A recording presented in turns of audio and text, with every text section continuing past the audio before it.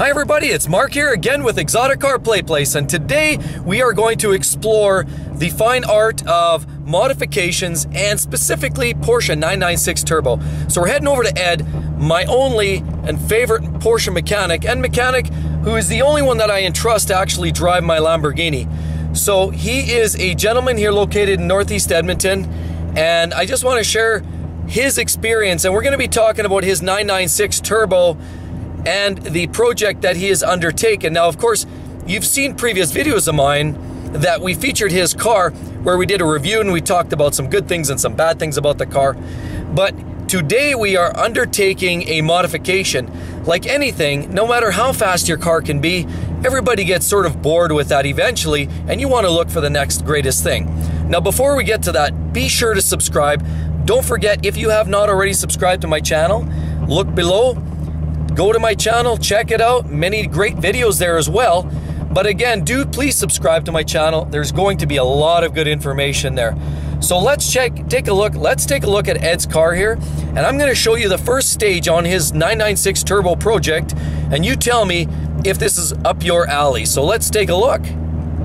So we landed at Ed's shop here. We're going to take a look at his 996 Turbo here and talk about the modifications that he's about to embark on here to try to improve the performance of his 996 Turbo.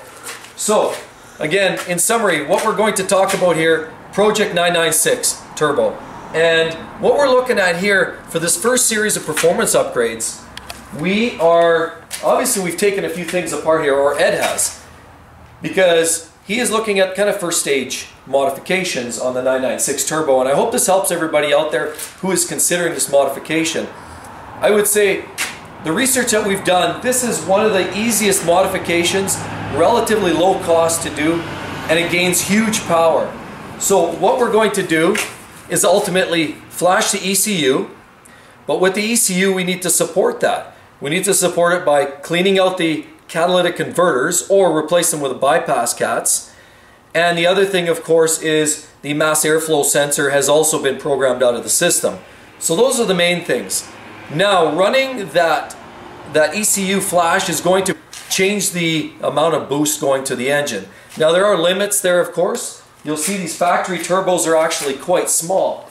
So there's this first stage of ECU upgrade really is somewhat limited. So that limitation comes mainly because of the turbos and some of the intercooling piping. Now, for this first stage, again, we're trying to keep the budget low. What we're looking at is keeping the factory turbos, keeping the factory intercooling system, keeping the factory injectors. That is the first stage. All we're doing is flashing the ECU, boring out the cats, and the reprogram, of course, is going to nullify the mass airflow sensor. And we're going to show you exactly how we do that and what all these parts look like. So firstly, let's look at the turbos. Obviously, I mentioned the turbos are too small. This is a factory turbocharger from the 996 Turbo. In this case, we're going to leave this thing alone. This is kind of the first stage of performance upgrades. Now, there are a few performance killers in this car, some of which happen to be in the intercooler and piping. So if you follow this turbo down and you look under here, look at the intercooler pipe. Look at that flat.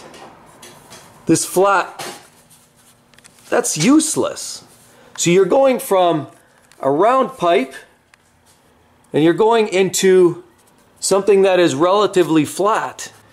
So that flat piping there kills performance. That's really, on these factory 996 turbos, that's where a major bottleneck happens to exist. And so that will be likely something that Ed's going to be upgrading here very shortly. But in this project, we're not going to look at that just yet. The big thing, of course, what we're going to do is, which I already mentioned, we have to supplement those upgrades with some other background support. And some of that happens to be is we're going to upgrade into some better spark plugs. We're going to upgrade into a 997 Turbo coil system. So we're using an upgraded spark plug, obviously, to support much higher spark. And these are the original coils that were in this car as factory. Again, we are upgrading that to the 997 Turbo coils for a hotter spark. So we want to make sure that we're getting all the spark and all the air to the system. When we're running this ECU, at a higher boost, that is, you know, obviously a lot of extra strain on the motor.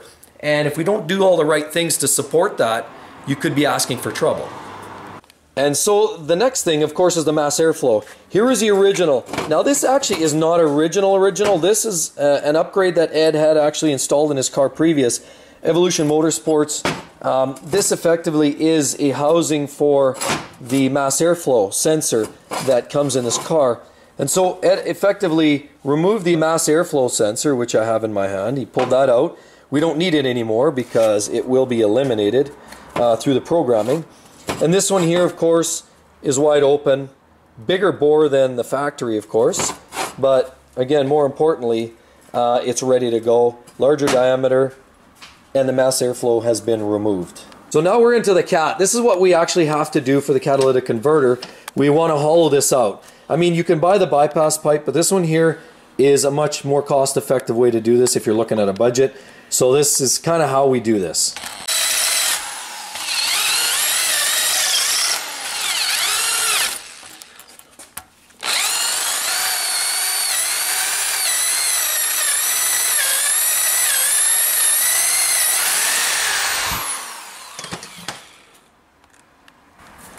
So that's how you do it. So after all that boring and drilling, this is basically what you have. You have a hollowed out catalytic converter. And there's two of these in this 996 turbo. But this is going to support this performance upgrade.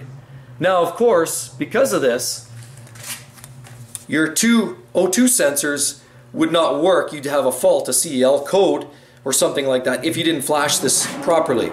But of course, this has been flashed, hence the upgrade performance. And of course it is to nullify this. It'll basically ignore the signal from the catalytic converter. So that's why we can do this. So this is what we effectively have at the end of drilling out those catalytic converters, is a pile of rubbish. And that's really all that was inside that cat. So after all of this work that Ed is doing to his car, the ultimate gains from this relatively inexpensive upgrade happens to be in that neighborhood of about 100 horsepower, 80 to 100 horsepower, and a good 100 foot-pounds of torque. That should take this thing to, you know, basically what was considered a fast car in its day to an extremely fast car in its day, and you will definitely feel that by the seat of the pants more than just on the dyno. So we do expect some pretty substantial gains, and it's for a relatively low cost. If you don't mind hollowing out the cats yourself, sending the ECU in, all that being said, and the upgrades on the coils, you might be into it for about $3 grand. That's it. Relatively low cost for a Porsche. And the next stage, and we'll have to wait and see, so stick around and we'll see what Ed has planned next for this car. But down the road, I mean, the next stage would be upgrading these turbos, which we know are quite small already. Upgrading this intercooling piping, which we know already is too small and it's quite skinnied up there, which doesn't help the situation. So upgraded piping, turbos, and of course the injectors, because when you upgrade all of the turbo, you flow more air, you're pushing more fuel because you have one more flash on the ECU. But because of that, you got to get that fueling. You got to have the fuel to support, the fuel and the air to support. You don't want to detonate. That's the last thing you want to do. You will be looking at an expensive engine rebuild if you don't do all the right steps. So again, those are supportive things that we're going to do possibly down the road. Big turbo, intercooling piping, and of course the injectors. So that summarizes today's project, and I hope you all like that. For relatively meager cost, big gains to be had out of this 996 turbo. So everybody, I hope you enjoyed that video, and I hope it was everything that you had hoped it would be, and at the very least it was a good piece of information. Now this is just the beginning, and the way I see it, Ed's always a hungry, power-hungry guy who loves his Porsches to go fast, and I would expect this to be the first step in that series of modifications. And you know what, let's follow along, because there will be many videos in the future coming up on Ed's Porsche here, his 996 turbo. But again, as a summary, I hope you enjoyed it. Please do subscribe, like, comment to my video, and we'll talk to you soon. Bye-bye.